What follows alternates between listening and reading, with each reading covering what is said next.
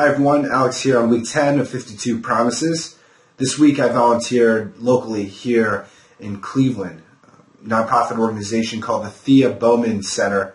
They help with their smaller part of the Cleveland community, offering adult education, food support, really a range of services from hot meals to helping people with GED programs or filing taxes or after school programs for kids.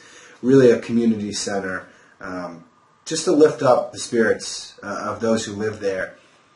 I won't go too much more into it, but I had the opportunity to serve hot meals, and I kind of want to talk about what that was like. I just prepared plates and served the folks who were coming in, particularly the senior citizens and children. Senior citizens don't need to be standing in this line, and kids, well, they'll, mess everything up, slopping around in mashed potatoes and what have you. So, you run through the line for them and deliver the food. And so that was my responsibility. And it was held in this big old church, and the tablecloths over a variety of tables, and there were these big round tables where 6 kids were sitting around this table. And so I go and I serve them food. Time passes, they finish up, and I see one kid who is that big. He's just this little guy, right? He's probably 3.5, 4 years old.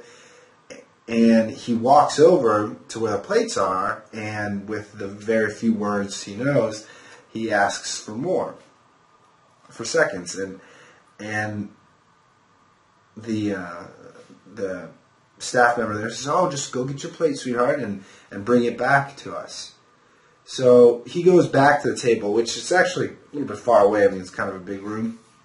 Goes back to the table, looks around a little bit, and then goes off and plays with the kids down at the other end of the room. And I was curious because he sounded like he was hungry, and so I went over there and I said, "Hey, little buddy, I thought you wanted food. We can get you more food."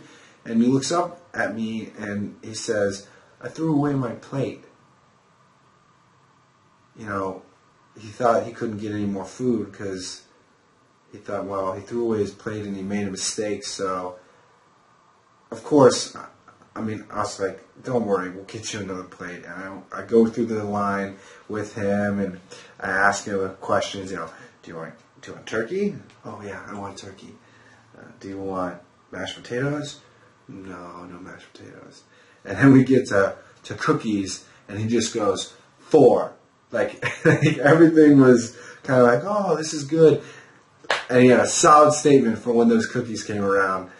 They were bags of cookies, so he was asking for 4 bags of cookies, like a 3.5-year-old would.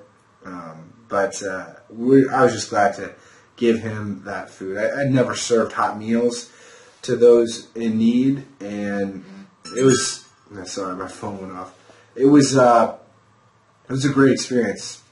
You could see these people, they're hungry, and you can feed them. That's a pretty sweet thing to do. So I encourage you to find locally an opportunity like this. Some volunteer work is more rewarding than others, and I think that this one is something that can really keep you interested.